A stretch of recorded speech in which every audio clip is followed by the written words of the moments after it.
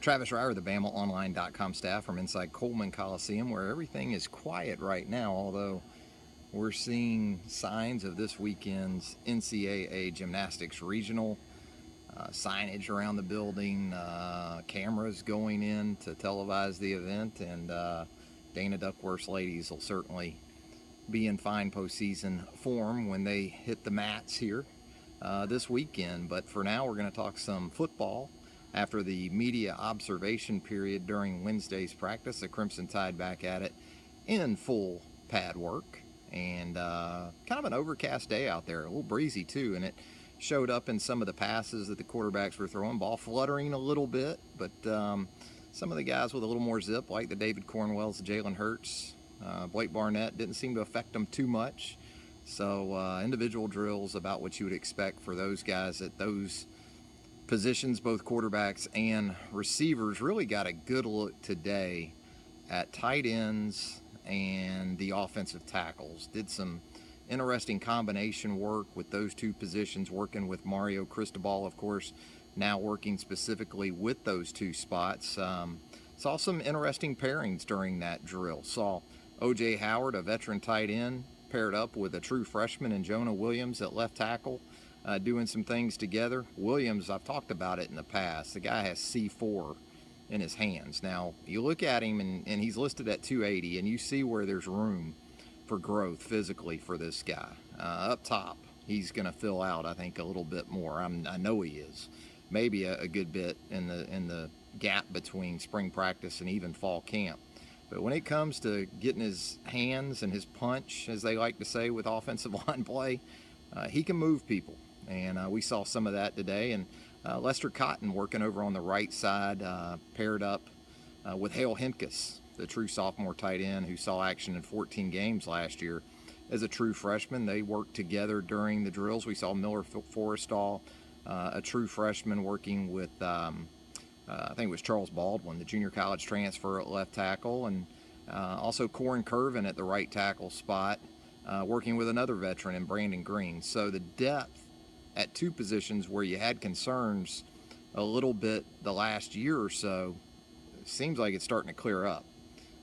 When you look at some of the guys that I just outlined that they've brought in through recruiting, really the first spring in a while, the first time in a while that we haven't seen Brandon Green in number 58 at some point during practices. He's been in number 89 and working as a tight end along with Hentges and O.J. Howard. But some good stuff from that period today, and I think you can feel good about not only what Alabama has coming in or coming back in terms of the center and guard spots, where we continue to see Ross Pierce-Baker work at center, continue to see Bradley Bozeman at left guard, Alphonse Taylor obviously at right guard, but some signs that you get Cam Robinson back at left tackle. He's not even practicing right now, and I think you're going to feel pretty good about what you got at those positions. So that was where a lot of the focus was today on offense. The running backs, about what you would expect. Damian Harris leading that group through drills with Bo Scarborough, Ronnie Clark also in that mix, and some other guys. So obviously a couple of recruits coming in will have a chance to impact that top 3 or 4. But for now, very much clear that the top 2 or 3 guys are in place, or so it appears. We talked about Xavier Marks listed as a running back. Continue to see him with the wide receivers during individual drill work. Defensively, no major changes on that side of the ball.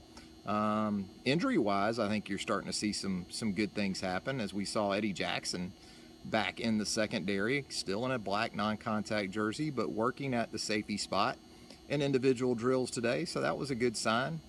Really wasn't any big concerns as far as his availability for next season, but starting to see him get incorporated maybe a little bit more into drill work. Also Dakota Ball, who's working once again with the defensive line after spending a year or so with the tight ends and H-backs. We saw him out there in a black non-contact jersey working with Bo Davis's group with the defensive line. So some interesting things from an injury standpoint on the defensive side of the ball. The linebackers look pretty much the same. We did see Keith Holcomb out there today. There's been some question about his availability because of baseball. Wondered if he would play in last night's game against Auburn down in Montgomery. Apparently, he provided his own transportation down there, and he did play in the game. Came into the game in the 6th inning, had a hit and a walk, but he was back in the football mix and apparently will not be in Athens with the baseball team when they get their series underway with the Bulldogs beginning tomorrow night over at UGA. So Holcomb out on the practice field today, along with the other guys that we've seen consistently at that inside linebacker position: Reuben Foster, Sean Dion Hamilton up top, Rashawn Evans still working in there, Josh McMillan working in there, Keaton Anderson. I mentioned Holcomb. Outside spots look pretty much the same as well, with Tim Williams, Ryan Anderson, Christian Miller, Mecky Brown, Anthony Jennings, Christian Bell, the guys that Jamie Mosley, the depth. You know, you go on and on about those guys on the edge. But for the most part, it was a lot of the offense today that I spent time watching. You'll see footage of that tight end and tackle stuff that I mentioned.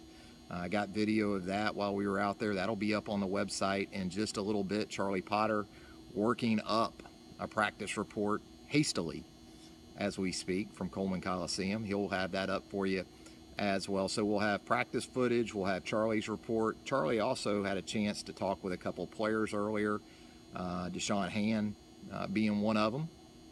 So it'll be interesting to see what Charlie has from that session. So a lot of coverage still for you here in spring drills. The Crimson Tide will go back to work after Thursday off. They'll go back on Friday in preparation for Saturday's scrimmage at Bryant-Denny Stadium, the first full scrimmage of 2016 spring drills. So a big couple of days coming up for this football team as it prepares for that practice on Saturday. A lot of coverage again coming up throughout the evening, throughout the week, really, here on BamaOnline.com. Once again, Coleman Coliseum getting ready.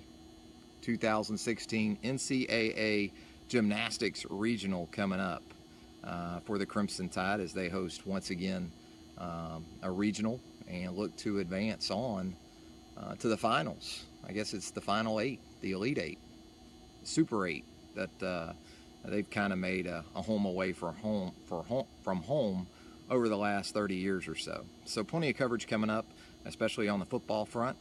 Keep it right here on BamaOnline.com as we update you on a pretty consistent basis.